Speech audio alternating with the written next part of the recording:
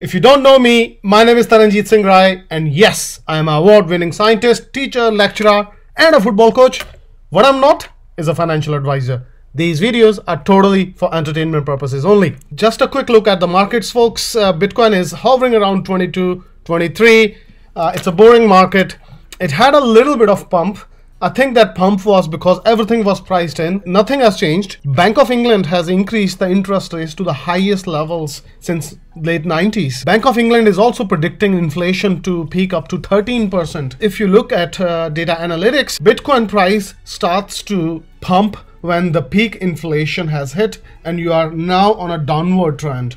Now, Elon Musk came out yesterday and said he thinks peak inflation has hit. He may very well be right. However, I am not jumping in. Sitting on the sidelines, I have bought a little bit of Bitcoin, a little bit of Ethereum, but that's it. The coin which is holding really strong in this bear market is BNB. I just think that exchange is very well run. Yes, there are some issues in India with WazirX, but other than that, I think Binance has made regulation its top priority. It is hiring the best people in regulation, and I do think Binance will perform very well. However, I'm still only in Bitcoin and Ethereum, not looking into any other altcoin. So I'm from UK, and in UK at the moment, conservative members are choosing UK's next prime minister. And I've been watching some of the hustings, and I just was absolutely amazed by one of the candidates, Rishi Sunak. The other candidate is Liz Truss. But what he showed the other night, his superior knowledge about blockchain technology, his desire to regulate cryptocurrency so that UK becomes the world leader in crypto regulation, has absolutely won me over. And you know what? I have dug that clip for you so that you only watch what matters to you. So here's the clip. I think among the two leaders, it's my personal feeling that Rishi Sunak is more competent, is better suited to run the country than Liz Truss. And you know what? Rishi supported Brexit, whereas Liz supported Remain. And now we all know the draconian EU MiCA regulations. I think this is a golden opportunity for the UK to use this opportunity when we are out of EU now and we can make our own crypto regulations. Have a listen, folks. Hey Rishi,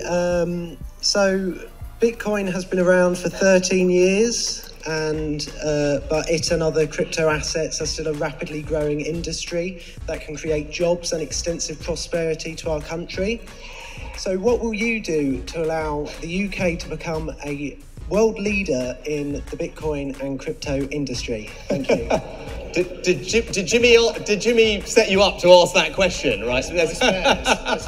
Look, I mean, you heard me talk about my experience in California. I'm a deep believer that we should embrace technology and innovation as a way to improve all our lives and make things better, make things cheaper, make things faster. And as Chancellor, I set out actually a really positive vision for how we can get the regulation right to support the innovation in cryptocurrency, not just Bitcoin, distributed ledger technology, the blockchain that underlies it, so that we can reap the benefits. And actually, we've got it right. And the industry was incredibly excited about my proposals, which were better than those in the US, better than those in Europe. And as we've always done in this country, we do things better than those competitors, because we know how to regulate flexibly, not burden people with red tape, because the innovation is going to make everyone's lives better. And it's not just about how many Bitcoins you can buy. It's about how we can change supply chains to make things cheaper, help make border and customs processes more efficient, how we can actually solve the appointments issue in the NHS using that technology, how we can make it cheaper and easier for you all to bank. That's the real benefit of all those things. And I want the UK to be the home of that innovation. And I put us on a path to deliver it as Chancellor, and as Prime Minister, you better believe I want to see that come to fruition.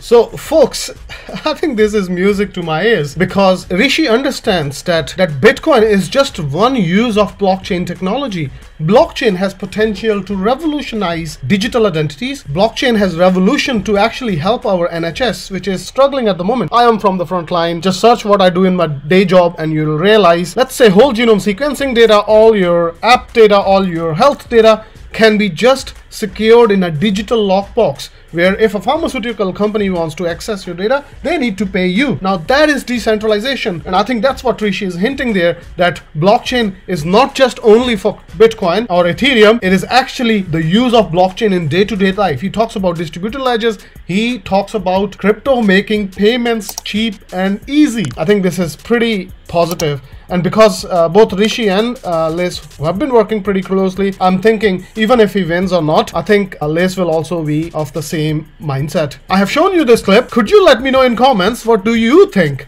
Who should be the next Prime Minister? And what do you think about this clip that I brought to you, that future potential UK Prime Minister has really good understanding of blockchain technology. In other news, folks, I think all of you know that Slope Wallet was hacked. All of you know that Nomad Bridge was hacked. I am really concerned about the Nomad Bridge hack because I've been recently investing in FMOS, and Nomad Bridge was the main bridge through which FMOS got its liquidity. So I don't know how bad it's going to impact on FMOS. The price has been maintained pretty stable. I was hoping for a dump, but it has not happened. So I'm also looking into competitors of FMOS, and one of the chains which has copied the code from the GitHub, which is an FMOS fork, is Acleon. However, I just think it's slightly better as far as I can say. The amount of coverage on Acleon is absolutely sensational. There is a wide variety of decentralized exchanges where you can get Acleon from. Look at the support. Just like FMOS, it is EVM compatible. That basically means any dApp on Ethereum can easily migrate onto Acleon, and also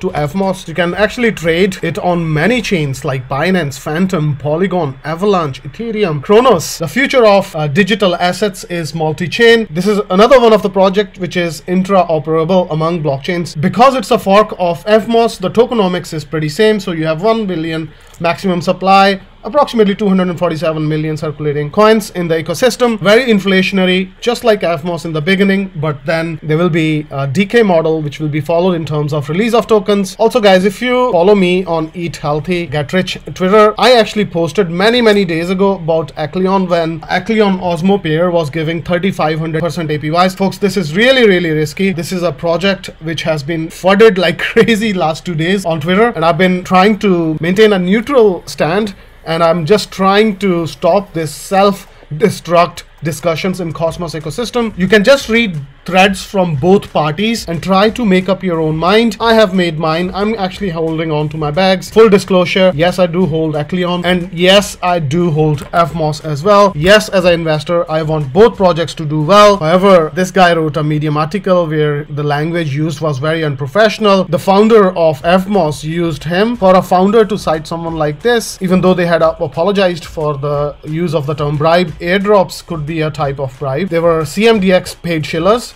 The Cosmos ecosystem, some hatred went towards them, but I think everyone deserves a second chance.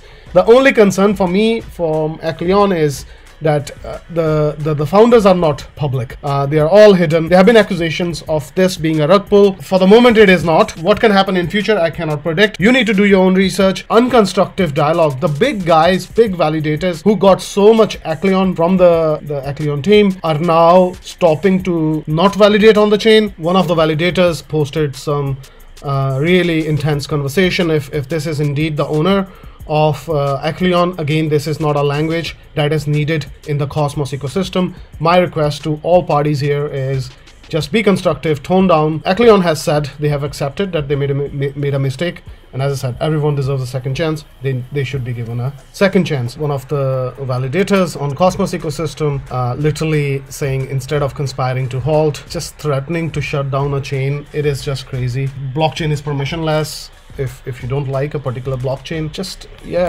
don't validate for that particular blockchain. But to ask others to stop validating transactions is not. Again, I really like Jacob. I have been following him. I'm new to Cosmos ecosystem, so I've been following a lot of these Twitter influencers, but this is my personal opinion, folks. I don't think this is the right way to approach things. That's all I have to say in this video. If you want to enter this debate discussion, send me a comment in my YouTube below, or you can actually interact with some of the tweets I put on Twitter. As always, crypto is risky. You need to do your own research. I only talk for myself, and this is what my experience was of last 2 days. I just think Cosmos ecosystem doesn't need to self-destruct. That's all I have to say, and I'll see you in the next video.